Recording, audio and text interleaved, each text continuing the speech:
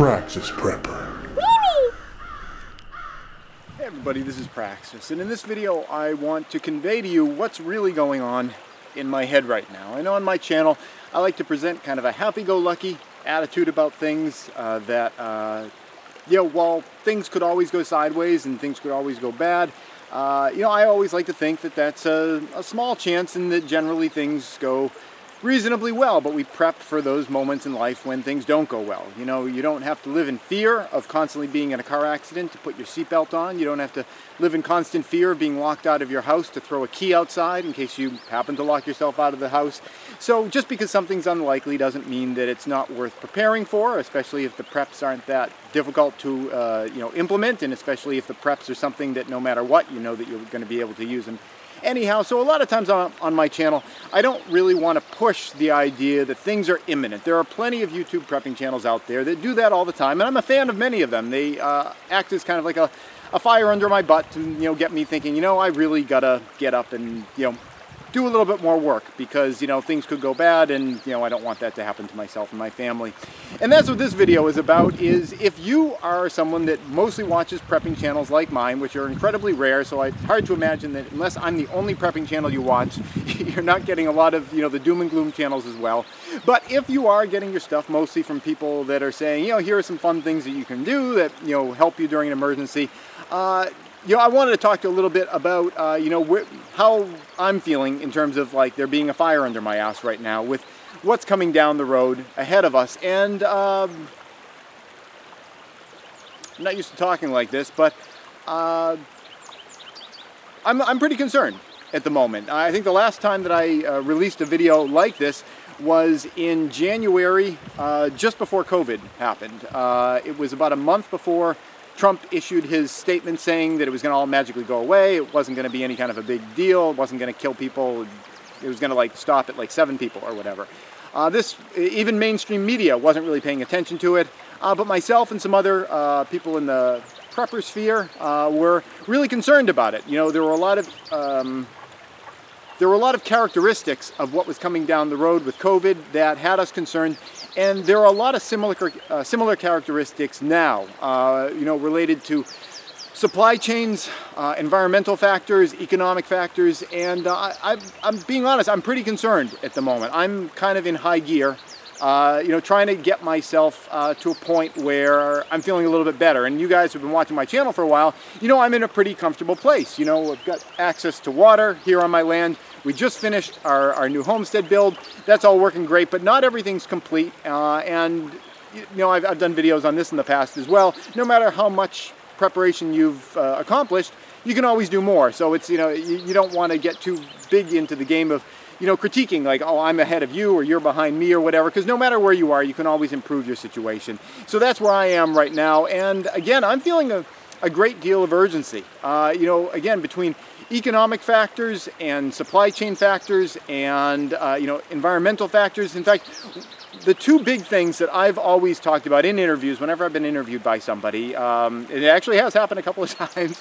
even though I'm kind of a small channel. I've been reached out to on a number of occasions, and there's always two things that I note, because the question always comes up, what's the one big thing that you're really afraid of? Because all these things, they pitch fear, and that's kind of where preppers are usually seen. It's like, what are you afraid of?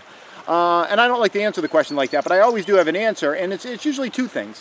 One is our economic situation, where things are in terms of national debt and the United States dollar being used as kind of the world currency. When that changes, and that will change at some point, that's going to mean major changes for everyone living with the present system, where the United States dollar is seen as infallible, and that's the place where you put your money. As soon as that changes, whether it goes to some kind of a cryptocurrency or whether it goes to some other national currency of another government, that's going to be a really big wake-up call. And well, a wake-up call suggests that there's still time to get up and do something. It's going to be a huge change for everyone that's just gotten accustomed to the idea that the United States dollar has a lot of buying power. There's a lot of writing on the wall that we're really getting close to the end of that. And, people talk about getting back to normal. We've been in this difficult situation since COVID came up, and we're talking about we want to get back to normal, Well, you know what? There is no such thing as normal, and if there is, normal for human beings, normal for the human species, is that we are an incredibly non-multitudinous population of a few hunter-gatherer groups spread out over the planet, no technology, no industry, and we kind of like just pick and scavenge off the land, and we're at the mercy of various diseases and other predators and things like that. That, if you're going to talk about normal in terms of what have human beings been used to for the most of their existence, that's normal. I don't think anyone wants to get back to that. That's pretty awful. But people always are talking about, well, we're going to get back to normal. And what normal for most people means is, what do I remember throughout my lifetime? Human lifetimes are but a blink in, geologically, but a blink, and still but a blink of the eye in terms of historical perspective. And the historical perspective of, what it's like to be a human being is that occasionally there are empires that come up and they're very powerful and the people do very well in those, but they don't tend to last very long. The United States has been in kind of its empire phase. I don't know if that's offensive to you to call it an empire, but, a phase where it's a centralized authority and it's got fingers all over the known world. At this point, we think it's the entire world that we think is the entire world at this point. But historically in the past, the known world was like the Mediterranean region or Far East Asia or something like that.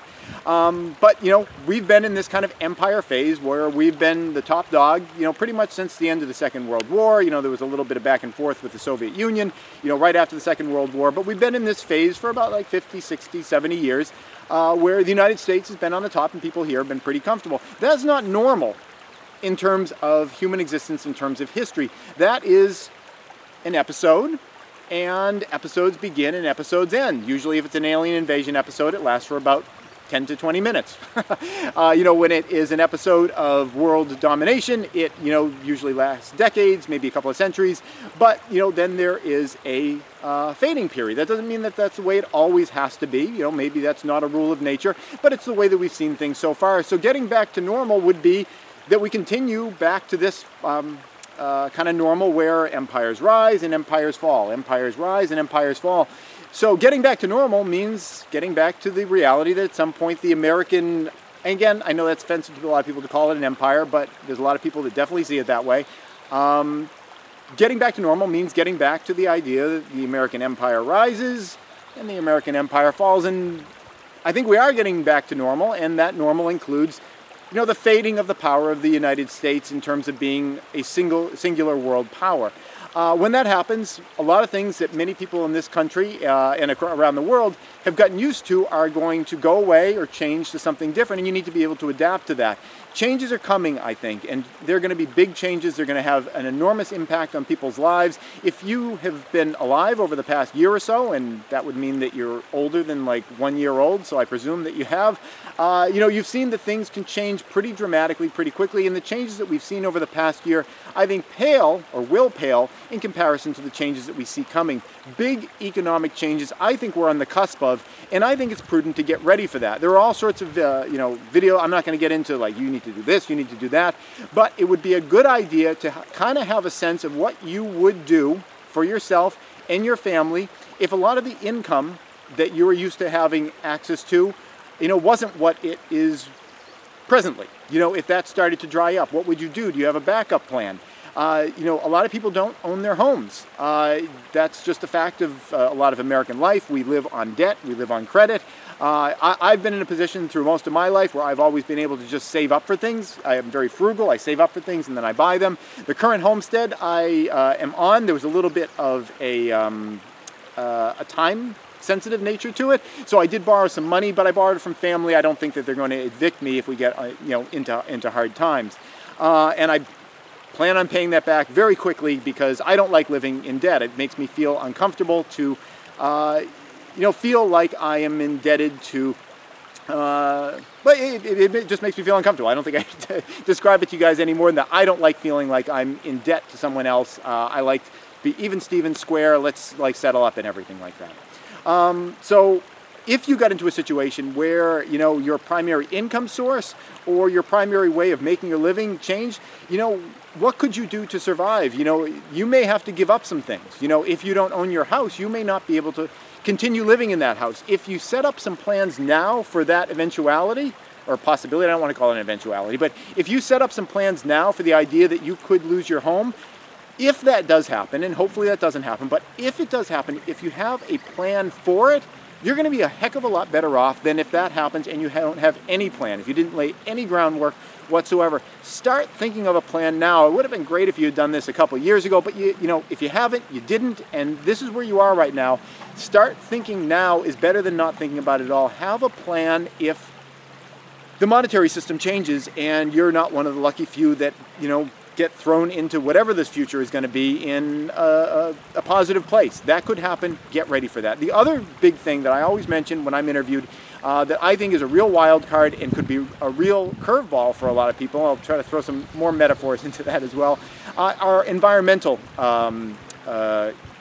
changes, climactic changes. I know that that is offensive to some people. That's fine. If you don't want to listen to the rest of this video and you don't want to prepare for any of that because you just don't want to think that that could ever happen, I honestly don't have a problem with that. If you don't want to look at that as being a possibility, if you want to fixate mostly on, you know, aliens invading by airdropping bird flu infected clown zombies or, you know, whatever else, and those things seem plausible, but the idea that, you know, the climate could be changing or that people are changing the climate, if that is so offensive to you that you just don't want to listen to anything else that I say, that is totally fine, because I wouldn't mind living in a world where all the people that are that closed-minded, because maybe it's wrong, maybe I'm wrong and scientists are wrong and maybe that's not happening, but to be so closed-minded as to not even listen to the evidence, I honestly don't mind living in a world in the future where people like that have self-selected to go extinct. That is not offensive to me.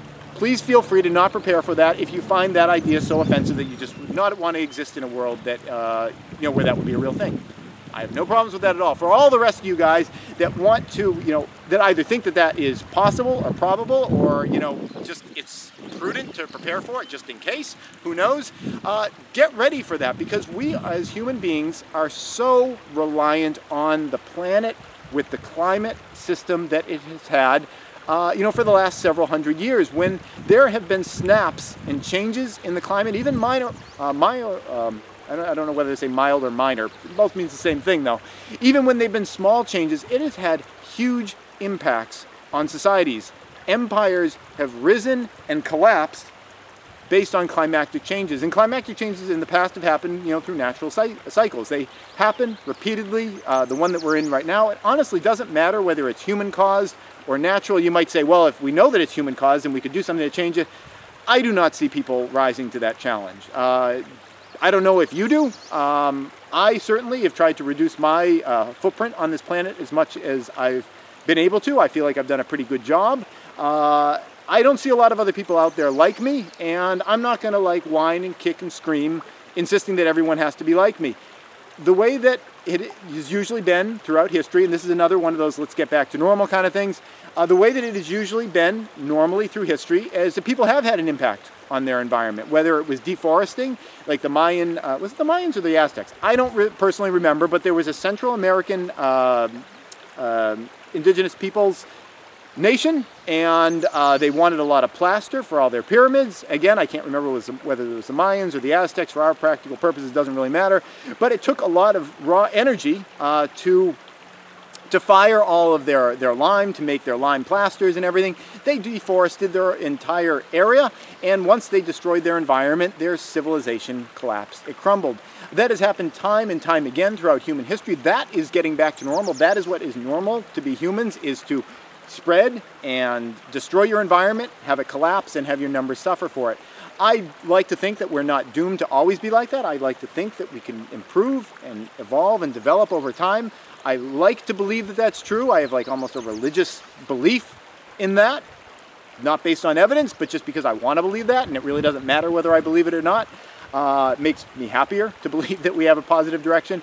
But history has suggested that if we have any kind of a positive direction going in that, going towards that, we're not moving very fast in that direction, and we're probably not going to make it this time either. Whether it is human-caused or whether it is not human-caused, I don't think we're going to rise to the challenge this time any better than we did any of those other times. So it would behoove all of us to get ready for us to fail yet again, to not destroy ourselves. So it really doesn't matter whether it's human-caused or not human-caused. Climate change happens throughout history. And we got to get ready for it, because there is a lot of writing on the wall right now that we are moving into another big change, whether that's human or whether it's not human. The change is all around us. We're seeing it everywhere. And that is going to have an impact on a lot of parts of our ability to sustain ourselves, specifically access to food and water. Get those squared away. If there are bumps in the supply chain, and if you don't believe there can be bumps in the supply chain, you probably haven't been alive for the past couple years. But supply chain bumps happen. They've been happening. I think that we are going into a period where there are going to be a heck of a lot more than those, more of those. And it's kind of like the power grid. If you're dependent on the power grid and you can't do anything in your house without that power grid, things are going to be difficult for you. If you get a battery backup in your house and you can charge the batteries up when times are good and the power grid's running, and then when the power goes out, you can kind of survive off those batteries for a while, that can make your life a lot more comfortable. And the same can be done with food, with a pantry. If you can get your pantry together while supplies are available at the moment, get stuff cheap, when things are available, that is going to make it so that if there are bumps in the supply chain, those supplies, that pantry is going to be like your battery backup, and you're going to be able to, weather those supply bumps without having to suffer through it like everyone else. And in addition to that, you're going to help make the world a better place for everyone else as well, because when everyone else is clamoring for those scarce goods, because the goods have become scarce, you're not going to be competing with those people. Good for you, and also good for all those people, because they have one less person to have to compete with. So by preparing for this yourself, you're making the future shortages less bad for all the other people. I know that preppers have been almost equated with hoarders, that, by us having a big pantry, it's somehow taking away from other people. But we are really helping to reduce the impacts when there are shortages, because when there are shortages, I'm not going out and I'm not buying flour when it's like 3 times the price. I'm not competing with other people when it's scarce. I'm getting that stuff now, so I'm helping all those people that blame me later by making it so that I'm not competing with them later. There's more available for all of them. And it's win-win, because it's good for me too. I don't have to pay the high prices. I don't have to, be out there with the mobs and, worry about whether I'm not going to get the stuff or not. Prepare now. Prepare financially. Prepare in terms of food. Think about your access to water. These things are really important. I know that other things seem important, and they are. It's important to, spend time with your family. It's important to, take vacations, so you can have quality time with people. There's all sorts of things in your life that are important, and I'm sorry that I led off with spending time with your family. That is a very important thing, and you shouldn't shortchange that. In fact, I wish I hadn't even included that on the list. If you're going to prepare with your family. But there are all sorts of things that seem important, like having a reliable vehicle. Let's start with that one. Having a reliable vehicle is important for keeping your job. You can think of all the things that are important to you right now, but if all those things went away, what are going to be the things that are really going to be important to you? Is being able to keep shelter over your head, having the financial resources, or having set plans in advance so you can keep a shelter over your head if it's snowing or raining and maybe you lost your home, to be able to keep food in your stomach, in your family's stomach, to keep water in into your family so they're not dehydrating. Those are the things that are super, super important. And there's all sorts of other things that are important. Again, keeping your job is important. Being able to have a vehicle to get you to that job is important. Keeping your lawn short is important if you don't want to have ticks in your lawn. Around here we got lots of ticks. There are all sorts of things that are important, but there are important things, and then there are important things. Focus on some of those important things right now, because we're going into some rough times, I think. And if you get ready for them now, they're going to be not that bad. And if they don't happen, think about it. If we don't go into a situation where the economy collapses, somehow, the American empire lasts forever. If somehow the climate never changes and there's never any tweaks and there's never any supply chain shortages, what have you done for yourself? You've made yourself a little bit more frugal, so you're ready for it. Win. You got some more money in the bank. You get yourself a pantry. You bought stuff when it was on sale. You bought stuff when it was in bulk. So you saved yourself some money there, and you save yourself some trips out to the grocery store because, you don't have to go out as often because you got some stuff in the house. Also win. So preparing for stuff, it's really win-win. Even if none of these things ever happen, depending on the preps that you take, it's really, you don't run the possibility of wasting your time, because that's what I hear a lot of time with people. It's like, I tried the prepping thing, it was a big waste of time. It really depends on what you're doing. If you're preparing by making yourself more self-sufficient, self-reliant, more financially independent, if you're preparing by, having things that you know that you're going to need, like food and water, that can't possibly be a waste of time, and it might just be a lifesaver. That's it, good luck, and thanks for watching. This episode has been brought to you in part by Prescott Caliber Club and Jeske Defense Strategies. Prescott Caliber Club is a federally licensed firearm manufacturer and retail store specializing in firearms, survival gear, and producing great online content. If you want to thank them for supporting this channel, go check them out at PrescottCalClub.com. Please subscribe and tune in every Friday at 4:30 New York time for a new video. And if you'd like to support this channel, you can do so both through Patreon or PayPal.